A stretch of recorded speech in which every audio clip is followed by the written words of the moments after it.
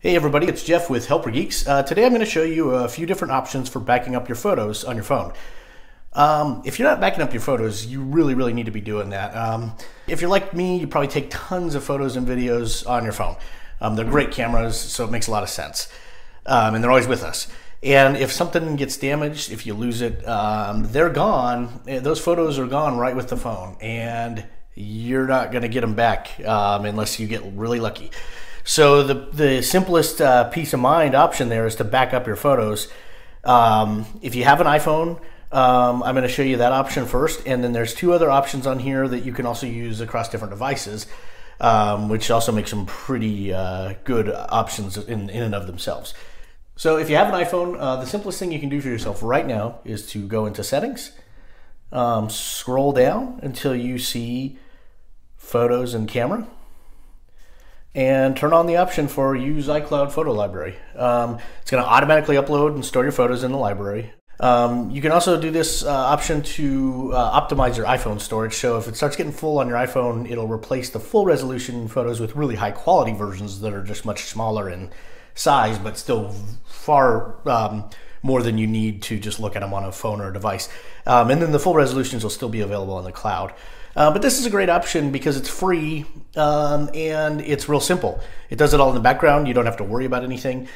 If you start using up all that iCloud space, you have to pay for a little bit more of the storage. I think the plan I'm on is something like $3 or $4 a month, and it's something like 200 or 250 gigabytes, which is really pretty reasonable. But it might not be a good option for everyone. And the other thing is, if you have other devices that aren't Apple, then it's not necessarily the easiest way to view and look at your photos that are backed up on other devices.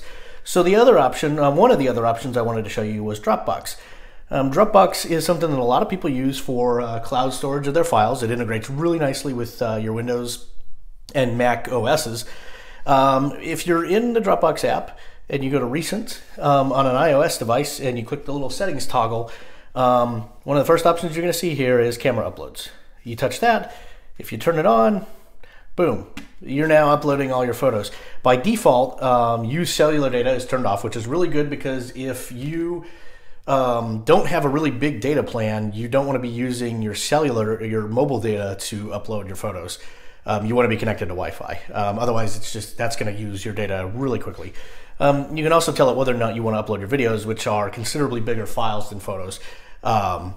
And again, that would be another reason why you might not want to have cellular data turned on. And I would always recommend just doing it over Wi-Fi. And background uploading, this for iOS, if you turn it on, it means it'll keep uploading in the background while you're doing something else. If you don't want the app running all the time, then you can turn that off. But that's one good option because you can access Dropbox really easily across multiple devices, whether it's Android or computers, PCs, Macs, and iOS. And probably the most seamless option, in my opinion, between Android and everything else is the third one I wanted to show you, which is Google Photos. Google Photos is automatically on all of the Android devices these days, and it does a really good and seamless job of backing up the photos. The app is nearly identical on iOS. In fact, just like on Android, if you click on the three bars up here, you want to turn on your camera upload, you just go to Settings, Backup and Sync is your first option here. And you can turn it on, you can keep it off. It has the cellular option for photos and for videos, similar to the Dropbox app. And the other really cool thing about Google Photos is it has this free unlimited storage if you want just the high quality version of your photos, which, like I was saying before with the iCloud optimized storage setting, high quality versions of your photos, when you're looking at them on your phone, and videos and photos on your phone in the quote unquote high quality settings that they have, are still spectacular looking. You really wouldn't even notice the difference in most cases. It just means that it wouldn't be backing up the full resolution version of the photo, which most people are only going to need if they really want to print a rather large version of the photo, or they want to do something with it in Photoshop or some other apps. They want to zoom in a lot on it and still have good quality. So for most people, and when we're talking about just for the simple need to back up so you don't lose it, that's a really good option, and I would recommend it because it's free. If you wanted to use original resolution, you can do that too, and it's going to limit itself to the amount of storage that you have.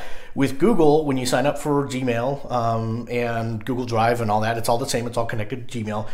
You get 5 gigabytes for free. Now I have a terabyte plan that I pay for because I use Google Drive a lot, and they have tiered plans just like all the other ones, so you can get more and use it as much as you want and keep all your full res photos if you want to. But if you don't want to do all that, you're going to get all of your photos, unlimited storage space with Google, just with that app, just with that setting. So that's a great option. It's really easy to access across multiple devices, Android and iOS, and it's really easy to access on the computer as well. Photos.google.com, I believe, is the address. Another really cool thing about the Google Photos app is it allows you to automatically make animations and collages and movies out of the things that it does back up, and albums if you want. But then it also does some things with your photos. This is a wallpaper that I uploaded, and it did some automatic stylizing with under this assistant setting, which is pretty neat. This photo didn't look like that before. It'll do that with some of your photos too, though, and just do some automatic kind of cool things with them. You don't have to keep it. You don't even have to tell it to do that, but it's really neat. The other thing is it'll automatically make animations out of, if you have like burst shots. So I took a burst shot here because I was trying to get my daughter to look at the camera, so I just did a bunch of shots in a row, and it backed them up automatically, and it actually made that animation, which, you know, it's not something that's that great. But sometimes when you do burst shots or you take video of something, it's actually a really cool animation. Like if you're, say you're, you know, recording your kid playing soccer or something, or you're doing burst shots of him playing soccer. It can make an animation out of that you can then share with people, and that's another just kind of neat addition that it puts on there. And like I said, you can also do it yourself. And much like Facebook, it has the on this day type of setting on there too, is that you can go back and rediscover some of the photos that were uploaded in the past. So I kind of like Google Photos the best out of all of them. I tend to use multiple devices too, so it's very user friendly for me. But that unlimited storage option, in my opinion, you can't beat it. So those are the 3 kind of basic things that I recommend for backing up your photos. If you have any questions or comments on this, please comment on this video and let us know. Give us some feedback. Let us know how we're doing. And thanks for watching Helper Geeks.